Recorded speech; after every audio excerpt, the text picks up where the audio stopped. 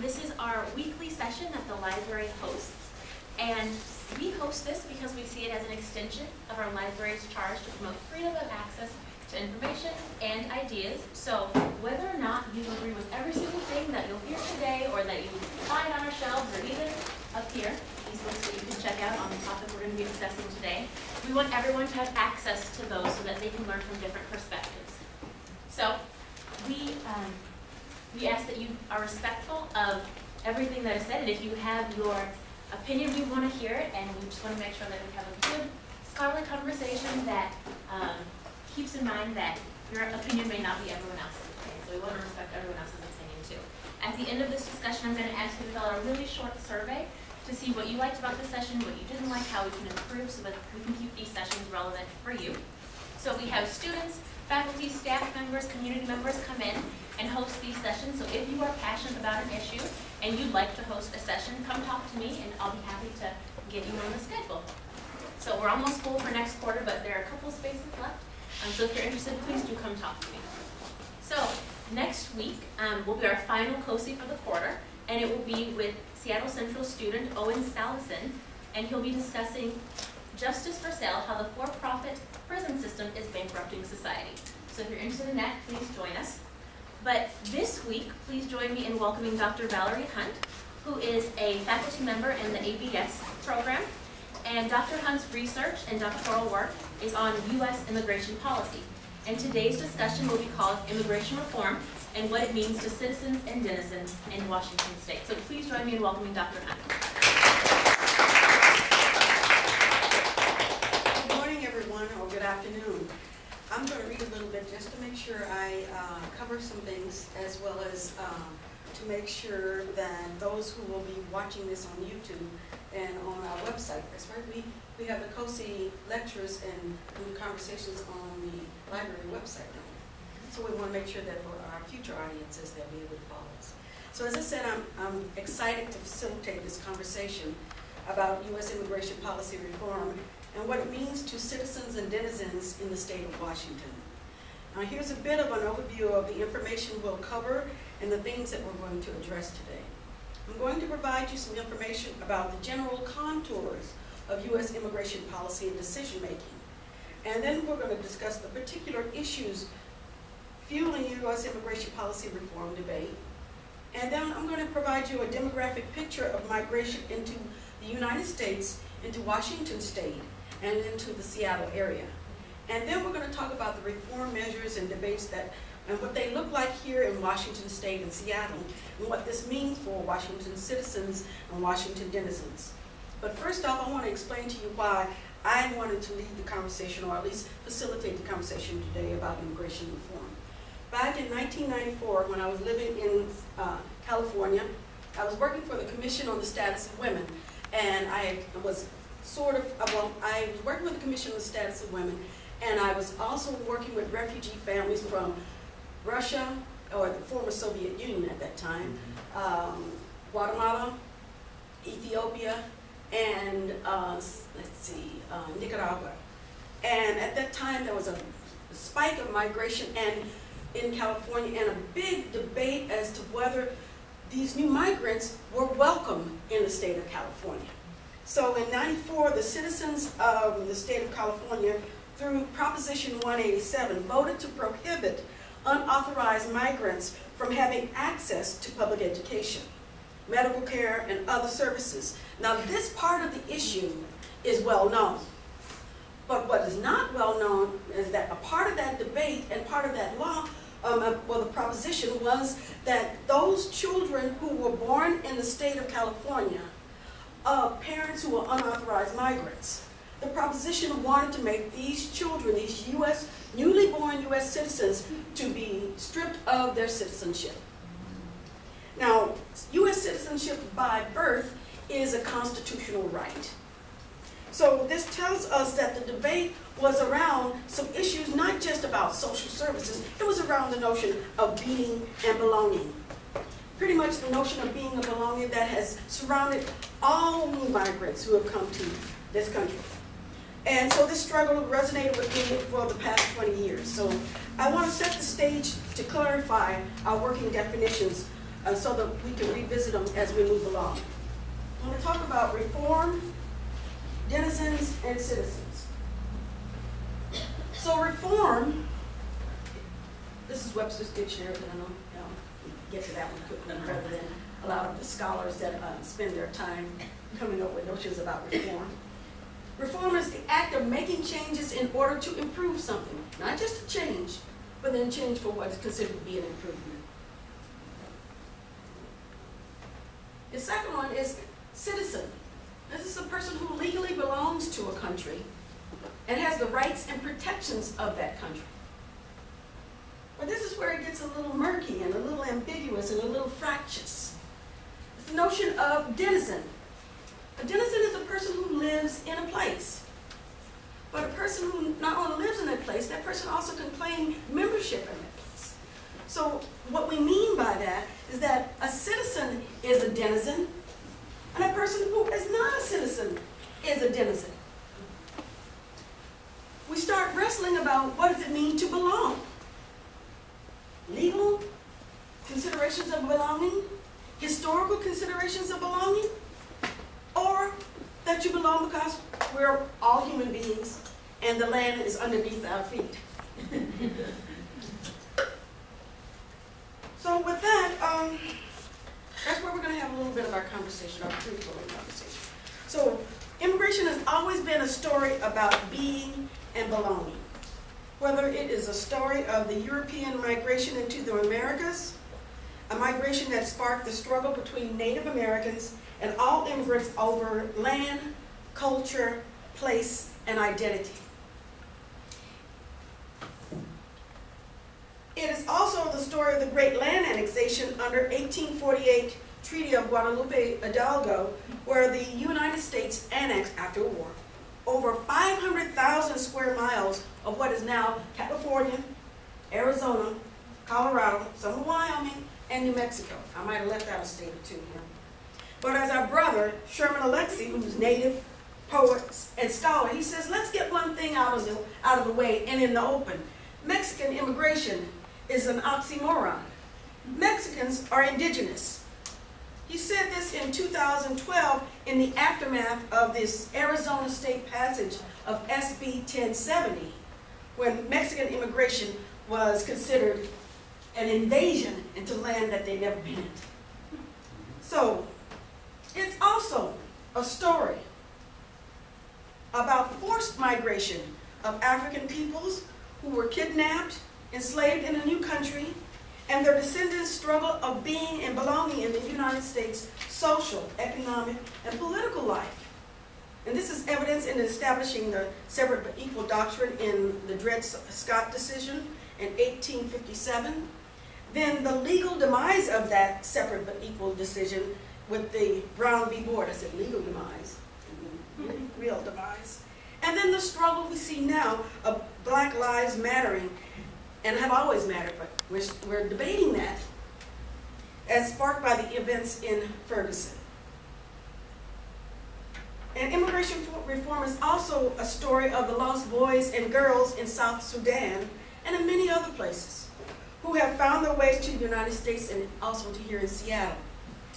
One person in particular I want to bring up and lift up to our attention is my brother Jock Mio, who's one of my students from Seattle University. I want him to come and talk to us sometime.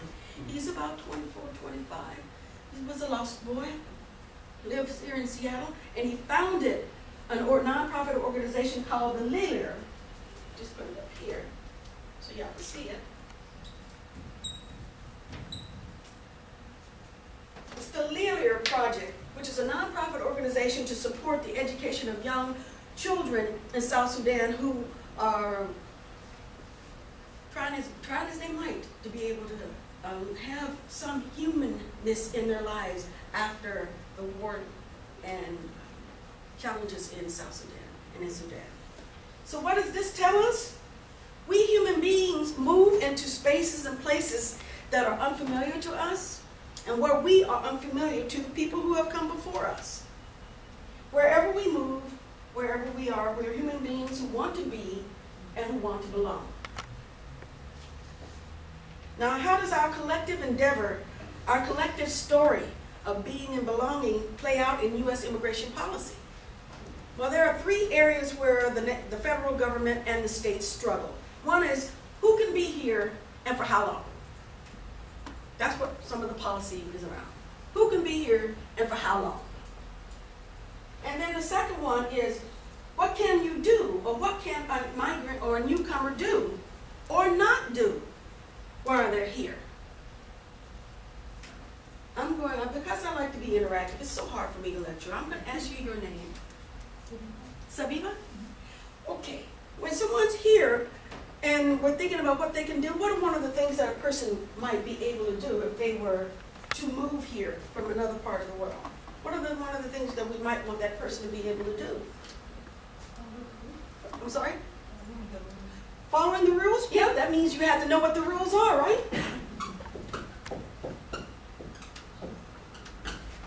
Well, if you want to belong, you might want to follow the rules, and then after you learn them, some of my colleagues here might say, then you might want to change the rules. I knew that was supposed to be your next one. You might want to change the rules. The other one is that you might want to work here, right? So who can come here? How long can we stay? Can we or can we not work? Can you buy property? Can we buy property? Do you access services?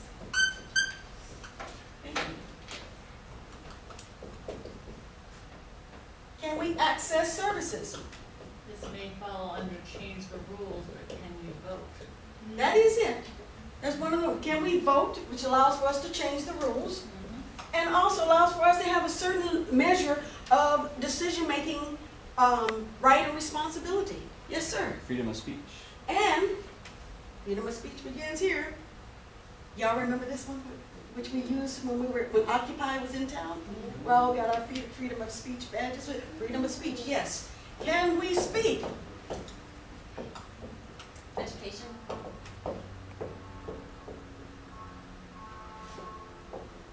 Can we get an education? Can we go to the doctor? Can we go to the doctor? How much taxes do we have to pay?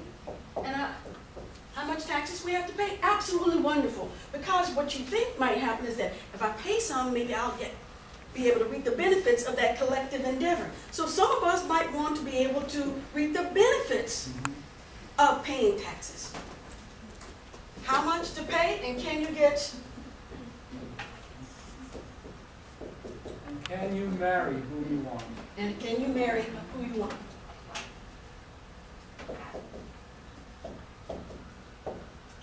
Thank you, because that's who we want to marry. I wonder what this is going to look like on YouTube. My students always say that they can't read that part. Valerie, also, can you leave? Can you leave? And come back? Leave and come back, because some of us have families and we want to visit those families, and we also want to be able to come back. So again, it's a matter of who can be here, can they leave, and can they come back. And the last one that I really want us to focus our attention on is, can we become members? And to what degree can we become members of our new community? Being able to vote is one way of being a member.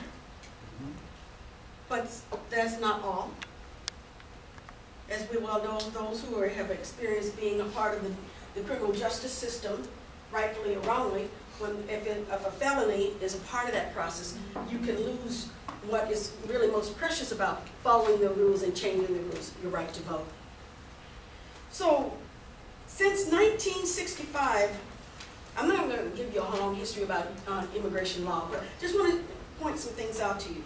U.S. immigration has been founded on unifying families, going to visit families, going to be able to come back, going to visit the person who you want to marry, maybe taking the ashes of your family member back for historical, because that's part of your custom, and then coming back. Allowance of workers with different skills and abilities, and we also have seen since 1965, which was the main Immigration and Nationality Act that allowed for these provisions. It provided a safe haven for those facing religious, sexual identity, and political persecution. Now, we've had some wrestling back and forth since 1965 But we say deeply that family reunification should be the bedrock of U.S. immigration policy. And then if you are reunifying families, you want those families to be able to have a living, and secure all of the benefits and rights and responsibilities of being a part of this community. And that would mean getting an education, being able to accumulate wealth, and selling property, buy property, sell property, as you were saying, John. So reform indicates that the status quo is not working. Status quo is not working. It's not viable and requires fundamental change. So we want to think about what are some of the current problems that are with the extant U.S. immigration law that are what we're hearing calls for reform. Well, one of them is the notion of there are backlogs of legal immigration visas for those who are attempting to reunify their families. Another one is the notion of stemming the tide of unauthorized migration. I choose my words not to be politically correct. I'm an immigration scholar. And I was trained in political science, but my real consideration, deep consideration, are the ethical, political, and social dimensions of our legal process. And so, we who, I and my colleagues use the word unauthorized intentionally. Documents, you can have documents, still not be considered eligible to be in this country. You can, and we don't believe that one can be illegal. There's illegal behavior, but people are not illegal. But you may be here unauthorized. So there's stemming the tide of unauthorized migration. It might not mean that we have people who are coming in, because it sounds like hordes of people moving across, as we saw with the Treaty of Guadalupe Hidalgo, a border that might just shift on you overnight. What we're speaking to is that in families, migration status can change swiftly. You can have a person who is a full member, and 2 days later, another person who's a full member, her status changes because her visa changed. So now all of a sudden that person is unauthorized. So we need to figure out how to address what it means to be authorized and unauthorized. Right now it's estimated that we have 11.3 unauthorized migrants in the United States and 214 in the state of Washington. So what I want to do before we go any further is give a little bit of stats or demographic data about who's here in Washington, United States, and Seattle, King County area. So we have 316 million persons in the United States above ground. Then we have 441 million who are migrants. That's 13% of the total U.S. population. We haven't seen that number since the early part of the 1900s. Now, if we would take a different take at this and say, of those 41.3 million migrants, if we were to include them with their families, who might be citizens, then that number goes up to 25%. 25%. Here in the state of Washington, 5,000, close to 6 million people, 13% of our population is foreign-born. Foreign-born means naturalized citizens, legal permanent residents, unauthorized residents, students, and workers on visa.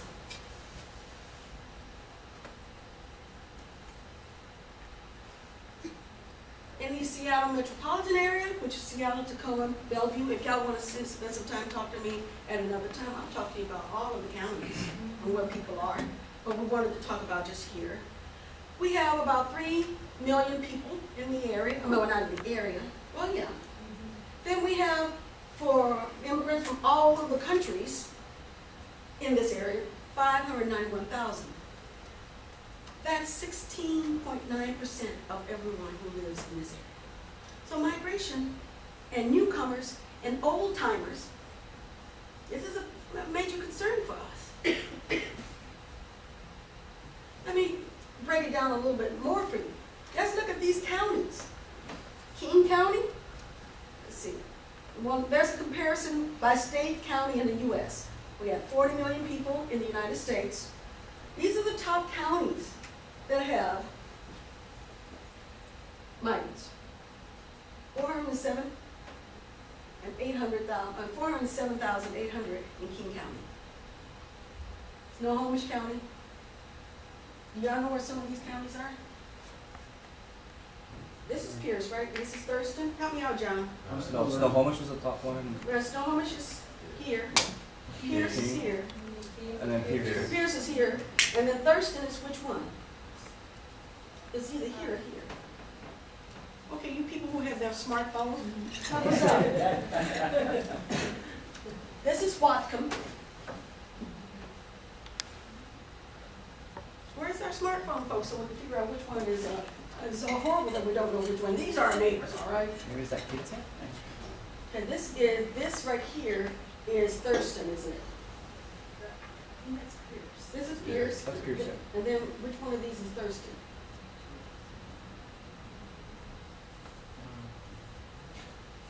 We will come back to this in a minute. I'm surprised in my class usually the smartphone popped right up before I could finish a sentence. I got it. Yes, ma'am. Tell me. All right, so, the big red one you're looking at That's there, King. that's King. Under that's Pierce. Kind of that triangle into the lower left, that one is Thurston. This is Thurston.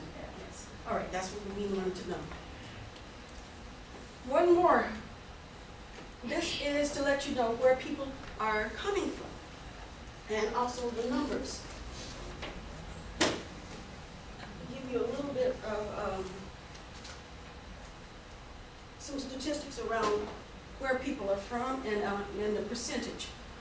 Would y'all have imagined this to be the breakdown in terms of the top 15 countries of birth here in King? Not here in King, but in Washington. Would you have thought that? Mexico, the Philippines, Vietnam? Nope. Where would you have thought? I'll tell you the numbers here. This is 85%. This is this is 25%. This is 6.8%. From Vietnam is 6.1%. So Mexico is 25%? Yes, 25.8%. The Philippines, 6.8%. Vietnam, 6.1%. India, 5.3%. China? And China is 5.7%. And, question, the migration from Canada, some of those would also be perhaps Filipino, Vietnamese, Chinese? No, but no, of birth. Oh, of birth. Not of origin, but of Yes, birth. Of birth, thank you. Of birth, no. That's a good question. That's because what John Martinez is referring to is secondary migration. And a lot of border countries have secondary migration. One of the little known secondary migration is of Chinese people to Cuba and then to Florida. They have a big tradition there. So this allows for us to see where people are from and why it matters when we talk about the diversity in our areas. So how do we decide what's the proper level of legal migration flows? Well, the decision-making process is bifurcated and messy. Bifurcated and messy. The federal government decides the conditions of who can enter and who can leave and if they can come back. Yet the 50 individual states decide to a large degree what happens to immigrants or newcomers, as I like to call our newcomers. They decide what people can do when they're here. So this jurisdictional authority is always a struggle between the federal government and state level. Local communities, they want to have more of a say in the way their communities are affected. But at the national level, the federal government wants to maintain jurisdictional authority. But due to the recent spike in immigration on the national level, which we saw was 13%, a lot of states have been involved with the process of trying to do the same thing that the federal government only has the right to do. So there's an organization called the National Conference of State Legislatures, the National Conference of State Legislatures, and they track a lot of the activity around anything that's happening on the state level. One of the main things they track is immigration laws that are passed by the 50 states as well as by Puerto Rico and Guam and other places. So in 2014, 171 laws were passed on issues such as human trafficking, health, education, driver's license. Now, to put this in perspective, in 2014, these figures were down by 34% from the state legislative activity of the year before. Now, what does this mean for California? I mean, not for California, but for Washington citizens and denizens? It means that this is the new us. This is the new us, y'all. And what I mean by this is the new us is that we are in the midst of a new migration that's similar to the earlier 20th century, and we have considerations about who can be here, how they can be here, and for how long, but we got to figure out how can we make this work. Because underneath all of that is about being and belonging. How do we make it work? Because we all want to be and belong here. We are no longer just a Pacific Northwest states, waking up to the reality that we're a border state. We're waking up to the reality that we're a border state. A lot of people, when they think of Washington, they don't think of us as a border state. They see Space Needle, they see orcas. What else might they see? Starbucks. But when you say border state, you think of, what states do you think of when you say U.S. border state? Arizona, Texas, Florida, New York. And that they had nothing in common with us, or we had nothing in common with them. But that's not so.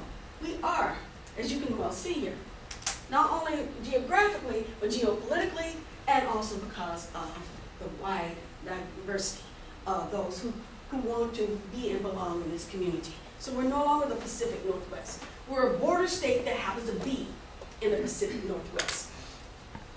We also need to address how we are to be in community. So cities, counties, and neighborhoods are becoming more diverse racially, ethnically, and income-wise. So we have to figure out how our governing institutions are going to address the need to adapt to these changes. So, for example, City of Seattle provides relevant public information for denizens so they can vote and do other kinds of things in terms of participating. How many languages do you think it is? It's a lot, but how many? 10? 15? 30? 30 languages. 30 languages. This is the City of Seattle. Now, in order to address the specific challenges of our denizens, who have experienced dislocation, City of Seattle has created a commission of immigrants and refugees.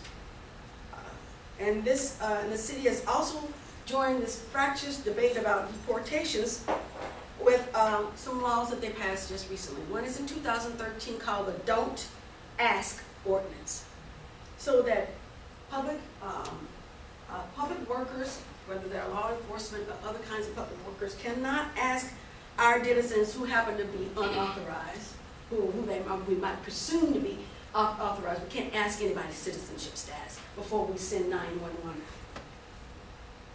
Also, in last year, 2014, City Council passed a resolution. This one, let me give you the numbers because you might want to know. It's 31539. Resolution 31539. And I'm going to read what the resolution states.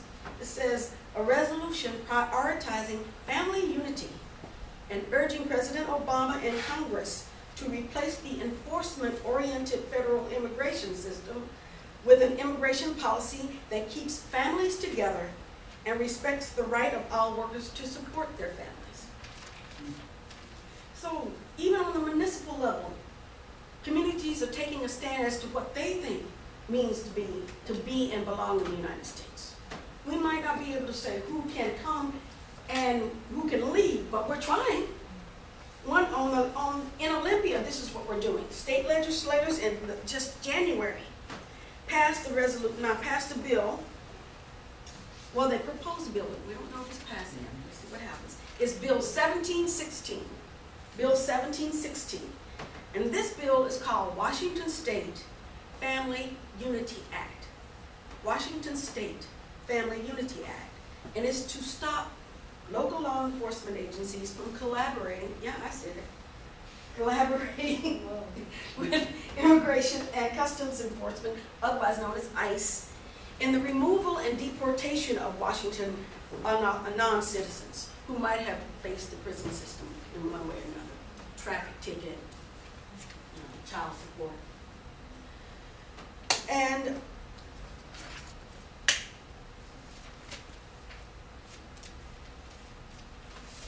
I'm going to stop here because I've been talking a while. We've been talking about half an hour. I want us to, there's one other piece of legislation that's on the federal level, but we can talk about it a little while from now. It's about workers in terms of those who are H-1B status, the so-called highly skilled, but I don't like to use the phrase high skilled, low skilled, but it may be high wage earners, because all of us would like to be high wage earners. It allows for those, the spouses of these high wage earners to be able to work. There are a lot of ethical and moral and legal considerations from that. What if you are with your spouse and y'all divorce here in this country? What if you just want to work because it's your right as a worker to work with? So that's on the table right now in Washington, D.C. So I want to start by saying that being and belonging is very dear to my heart. It's dear to a lot of people's hearts. We just may not think about it when we think about immigration policy reform. But what we want to reform is to improve the ability for us to be and belong in however we want to consider to be community, whether it's here in Seattle Central, Seattle proper, Washington State, and here in the United States. Thank you, and are there any questions?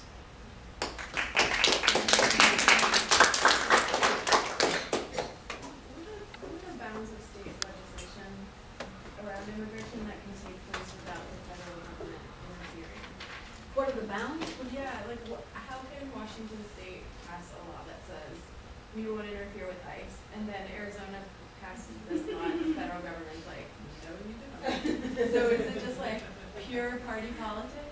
No, it's not pure party politics. Some of it is impure party politics. And then some of it is a matter of there's two things. One is immigration policy, and the other one is immigrant policy. The federal government sets conditions of entry and exit and maybe why you would have to leave if you left, and why you would not be able to come back. But when it comes to immigrant integration, we on the state and local level have the right to say who might be able to get a driver's license.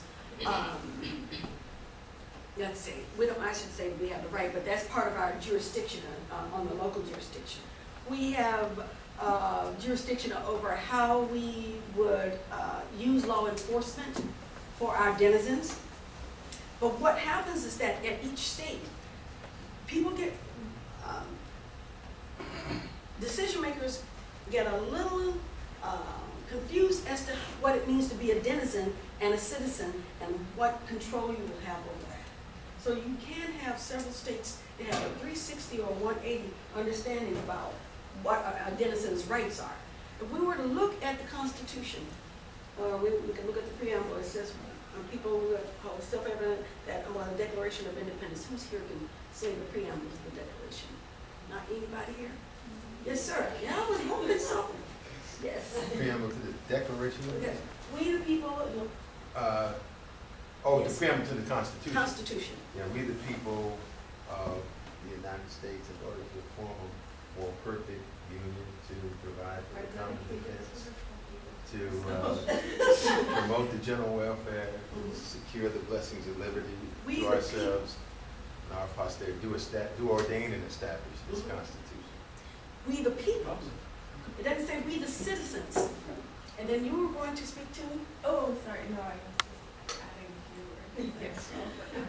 So the notion of being a denizen always gets confused, folks. What does it mean to be a citizen and what it means to be a denizen? You struggle over that. And so that's what you see arise from that. Any other questions? Yes, ma'am, would you tell me your name? My name is May. May?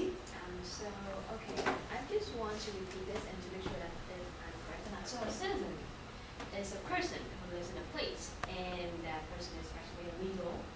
No, I'm not. Okay, that person is authorized. Mm-hmm. While a denizen is a person maybe belongs to that place, but Mhm. that person is not authorized. That person may or may not be authorized. But the challenge is we are always struggling about what it means to belong. In the United States, people of African descent were not considered to be citizens. Asian Americans too. And Asian Americans too. And the Chinese Exclusionary Act in 1881 refers to that you could not own property, and that if you were Chinese national and your children were born here, that was contested as well, as to whether they were U.S. citizens. Okay, I am an international student, Mm-hmm.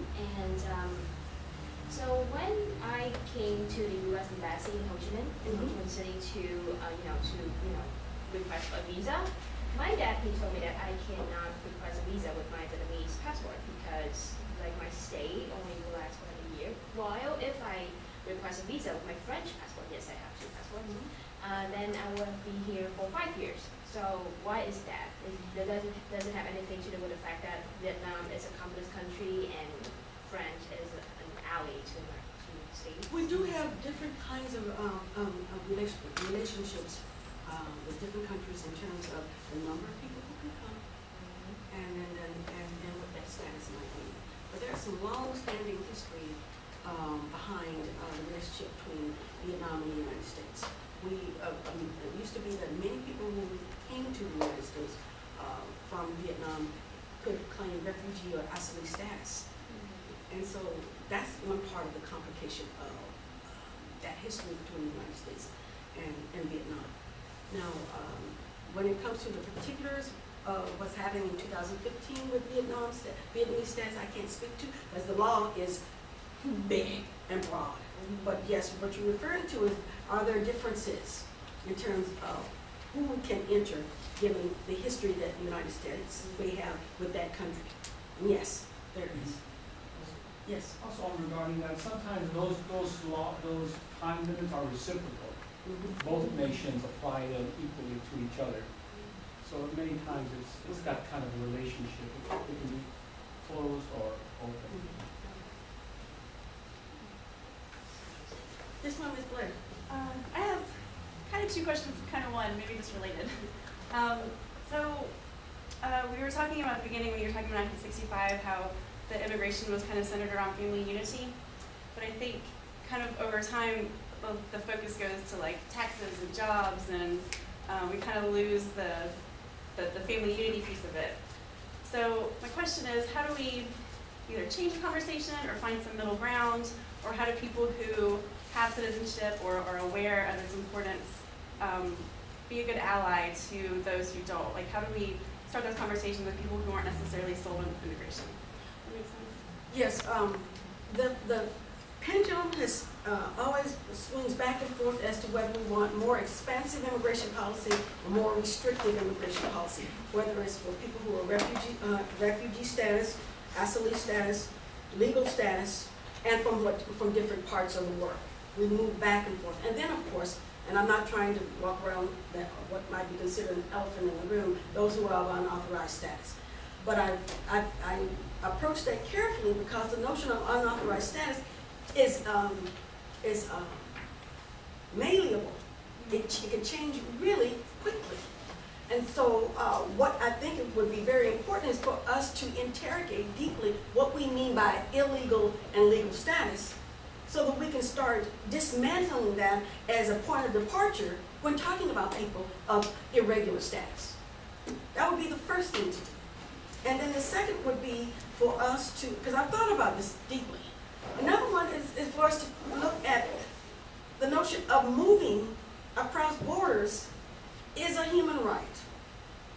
In our country, and also across the world, we think of the movement of goods and services as something that's possible and doable, but then we want to problematize the movement of peoples across borders.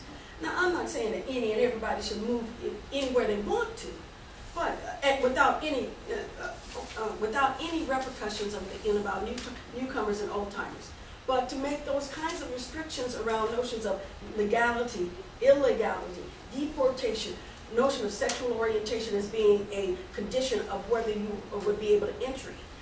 Changing the definition of what's considered moral turpitude. We used to have that as a condition, that you couldn't come into this country. Moral turpitude used to be those who were engaged in, let's say, sexual activity.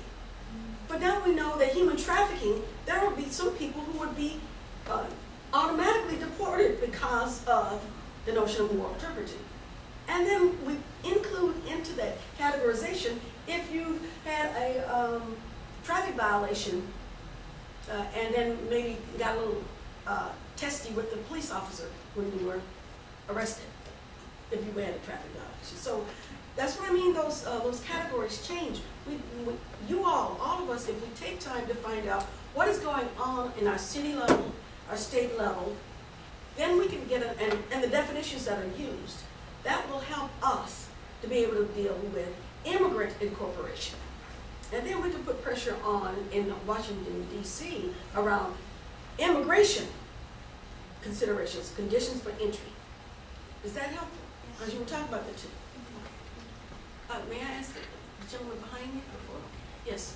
My name is Roberto. Hi, Roberto. I have this concept. I don't know if it's correct or not, but it seems to me that in order to have access or authority or authorization to go to the United States, you have to have assets. Is that true for all of the countries around us? Because I'm from Mexico. We had to show proof of property and or just stuff like that. So is that? That's not true for everyone, because there are different conditions for entry. Mm-hmm. And I hope y'all use this, because it's value-free when we use the word conditions for entry, and then we can interrogate where the value is. Well, the notion of if one has political refugee status or asylum seekers, you don't have to show conditions of it. You have to show that you have assets. If you're a student, you don't have to necessarily show that. But in a sense, you're you're an asset to the country, yes. Being a student and seeking knowledge. So then let's talk about the real deal on this. This country, we are always concerned about who can add to us. Not what we can do to the world. So we really wrestle as the state, and then as communities, we wrestle with this notion of what does it mean to be a newcomer and what does it mean to be a member. So we believe that this is a place where anyone can come here and be a member, except when it really happens. And then we start thinking about under what conditions will this person either be in conflict in terms of jobs, resources around education. The dreamers among us, and those who are of deferred action because they were childhood arrivals, they are wrestling with these same considerations, that on one hand, we want to be an inclusive community, but on the other hand, our history is dark with that we are very exclusionary. But not nearly as exclusionary as a lot of other countries around the world. I mean, this is a place where if you are born here, I have to bring that to our attention. A lot of countries, you have 3- and 4th generation persons who are born in a place that do not have citizenship status, membership status. And so you are considered to have birthright by blood, not by virtue of being born here. Yes, sir.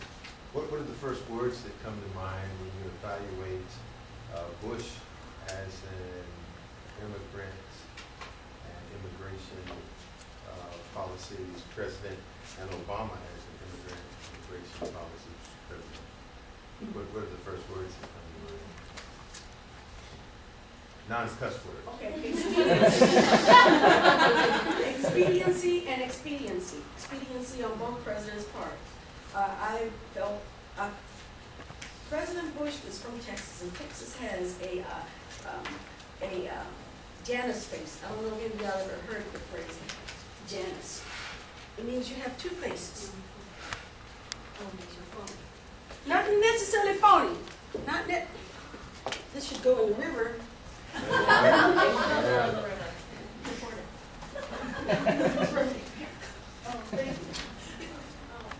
All right. Yeah, I give you a new one. All right, thank I want to speak to this. There you go. Janice usually means it's a face that looks forward and a face that looks backward. Texas is a significant border state.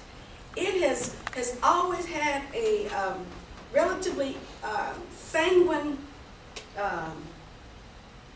perspective about crossing of the borders from Mexico to the United States. California, on the other hand, has a deep animosity of migration across the U.S.-Mexico border. The Janus face in Texas is that because it's also a conservative state, and conservatives tend to not want expansive policy. They want restrictive policy. It meant that those in Texas had to figure out how can we have expansive policy but look like we don't have expansive, but that we're supporting restrictive policy. So I guess it is kind of like two-faced. Right. But I mean, that's a struggle that they have. Now, who was asking the question? Yes. So out of expediency, President Bush would absent himself out of certain conversations and allow other Republicans to carry on that discourse around whether we would have expansive policy or not. Out of expediency, because he was from Texas, he understood. But President Obama also is acting out of expediency until now, because he doesn't have another term.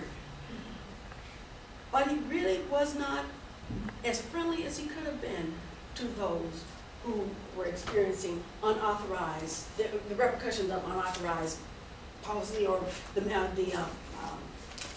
fluidness of immigration status. He could have been a lot more upfront his first administration, and even maybe the first year of his second administration. And I think it was a matter of expediency. So that's the word that comes to my mind for both presidents. Yes, ma'am. I think Jeb's wife is an immigrant, isn't she, or a migrant? Okay, but you know what? The American exceptionalism also refers to states.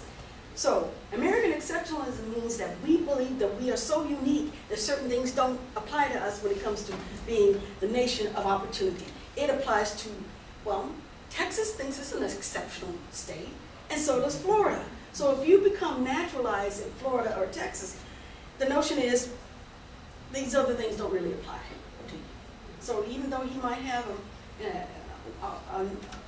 a wife or a spouse who's a naturalized person, these considerations, because of the history of Florida, they don't have the same notion as you would have in California. Where if you're naturalized, you still are thought of as somebody who's an outsider. Still thought of somebody as an outsider. Yes, ma'am. So May. As in May. so I am doing a paper on terrorism, and yesterday I just read an article by the Washington Post that said that the trend lines in the phenomenon of terrorism has been worse than ever, and they said something about there is this new flood of foreigners who volunteer for ISIS, who volunteer to be terrorists, and those foreigners, they have, and we can say that, unlimited access to Western countries such as the States or the EU. So will that affect the reforms of U.S. immigrant policy? Or, I'm trying to put this question that easily. Since the very first Immigration Act was the Alien and Seditions Act, and at the inception of our country, the notion of terrorists, fifth columnists, foreign influence on our national body politic is not a new consideration. It's not a new consideration. It is one of the reasons why we had our first immigration act. So it's always been a part of our conversation. When we're addressing workers and the role of workers and having a say in their rights for how long they could work, who could work, those individuals were labeled as terrorists, fifth columnists, seditious. It rears its ugly head, the notion of if you have the freedom of speech. Thank you for coming. I appreciate your question. exert your freedom of speech, you could easily be considered a terrorist. I'm not discounting that we may have internal, something to worry about internally, but every country does. But for us to conflate that, which is what Blair is worried about, to conflate that with our overall conversation about who should be here and why, and who we should be worried about, that's tantamount to profiling. Tantamount to profiling. Yes? Does that kind of go along with one of the questions that my grandfather had to answer when he came from Czechoslovakia? Are you an anarchist? Yes. Otherwise, it might have been a condition for not coming in. Yeah, I mean, small towns and Yes. poverty, and yeah, the question is, are you an anarchist? No. No, these people are not anarchists. Yes. And there were also other profiles. There was a vicious campaign against Chinese women being prostitutes. Right. Moral turpitude. Very vicious campaign against Chinese women immigrants. So we have to guard against that. That's one of the things that makes the need for freedom of speech to be something a part of and parcel of our discussion about being and belonging. And with that in mind, if we don't have any more questions, I thank you for coming. Thank you.